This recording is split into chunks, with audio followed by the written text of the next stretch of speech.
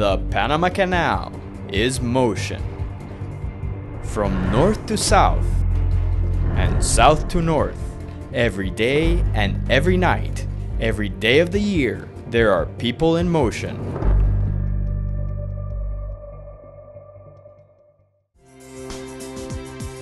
It serves the world as an ever-available link, always ready for trade. That commitment requires us to constantly work to improve our services. For that reason, we have joined forces with the world to update the 100-year-old waterway. The Panama Canal Expansion Program is the largest infrastructure undertaking ever for this young republic. It is the spearhead of our commitment.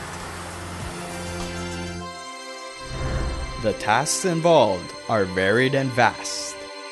We are building and transforming the natural surroundings to add a third lane of transit for our operations. One that enables passage by post-Panamax vessels across the all-water route. To date, we have completed more than 3/4 of the work required. Some 36,000 men and women have fused science and passion into the application of the best modern engineering practices. In the sun and the rain, workers continue with their mission. They come, go, sacrifice, and give it their all. Some on the ground, others in the air. The goal: to build the new locks. Wider, deeper, longer. This project constitutes the component with the largest budget and the greatest complexity under the program.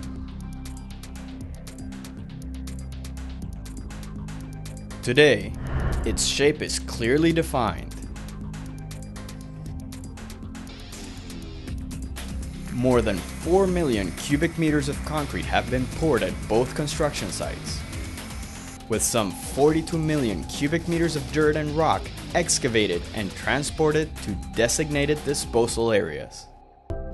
The hard basaltic rock found in the Pacific site has been mined to produce aggregate for the concrete that will be used to construct the lock's walls and floors. Also, to connect the locks to the new channel, 3 dams are being built under this project at the north end of the lock complex. Nearby the construction, 2 barges make daily journeys to the Atlantic site, 80 kilometers north. They carry 40,000 tons of basalt every week, used to prepare the concrete mixes that are shaping the locks. Modern industrial parks, exclusively assembled for the construction, were installed on each site. There, the rock is crushed, steel is cut, and equipment is serviced. This great lock has been molded by the hands of thousands of workers.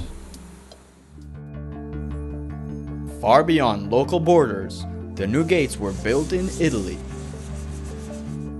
Built of structural steel, each weighs an average of 3,300 tons.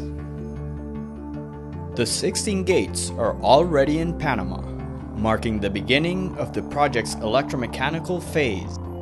In December 2014, the transit of the 8 gates of the Pacific sector was completed.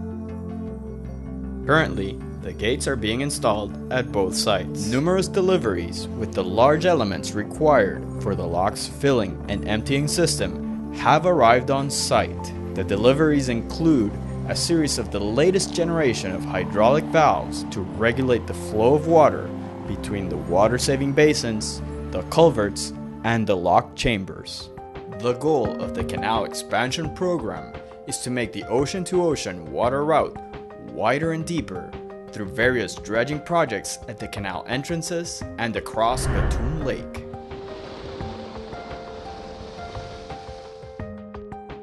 The stretch across the Continental Divide The famous insidious Culebra Cut is in the final stages of its transformation. Its curves have been straightened and its depth increased. The aids to navigation are being realigned for the wider reaches. The new cut will connect the new locks on the Pacific side through a new channel separate from the existing canal. Through 4 dry excavation phases, we moved thousands of tons of dirt, removing several large hills.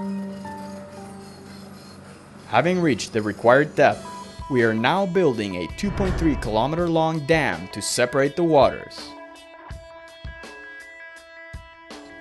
This new dam will be known as Borinquen. The program includes provisions to increase our freshwater reservoir.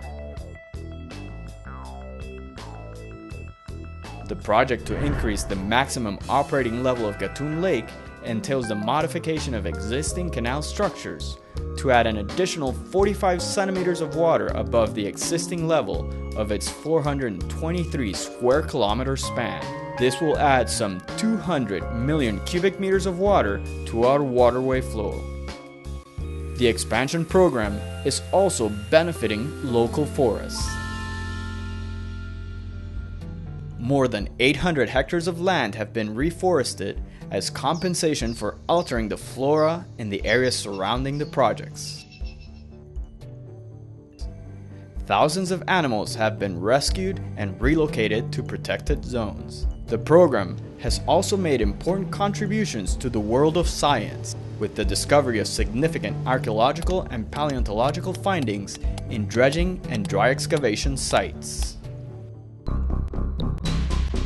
Panama has been the crossroad of the world for hundreds of years.